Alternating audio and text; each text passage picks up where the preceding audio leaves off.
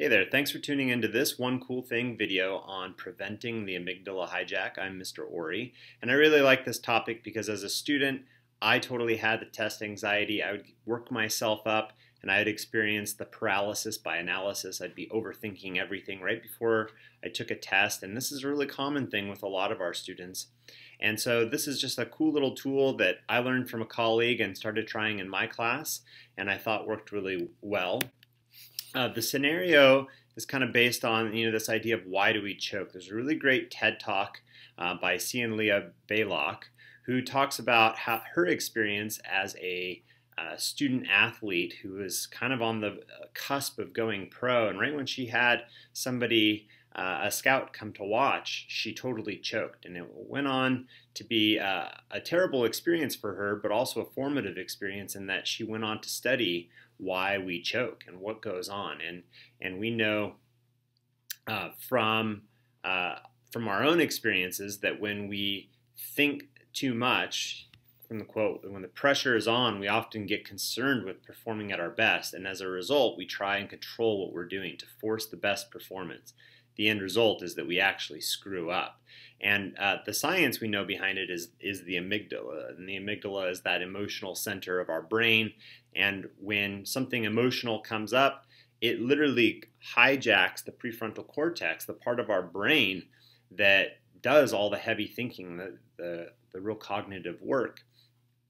And so if you think about a student who's about to take a test that's really maybe stressed out about that test, maybe they've got a lot going on in their life outside of your class, it can be really hard for them to focus on what you're asking them to do on an assessment, even if they know the information already. And so in the TED Talk, she talks about how they studied this, and I put a quote on here that researchers have shown that simply jotting down your thoughts and worries before a stressful event can help to download them from the mind, make them less likely to pop up in the moment. And so herein lies the one cool tool that I think you could really utilize, and one that I've tried in the class with really good success. So the idea is that right before a test, just pass out a piece of scratch paper. Now you could preface this by showing maybe that TED Talk, or I'll share another video of like what the amygdala takeover is, so students understand what's going on in their brain, because a lot of times they don't realize what's going on. They don't understand the science behind it. So give them a sheet of scratch paper and say, I'm going to give you a minute or two to just vent. Write down anything that's on your mind, all the emotions and frustrations. What's the worst thing that could happen? Just get it all out on paper. And some kids, if they don't want to do that, I say you could, scribble really hard and, draw angry faces, whatever they want to do for a minute or two. Some kids don't want to do it. I give them the opportunity to maybe pause for a moment, do a minute of mindfulness or something like that.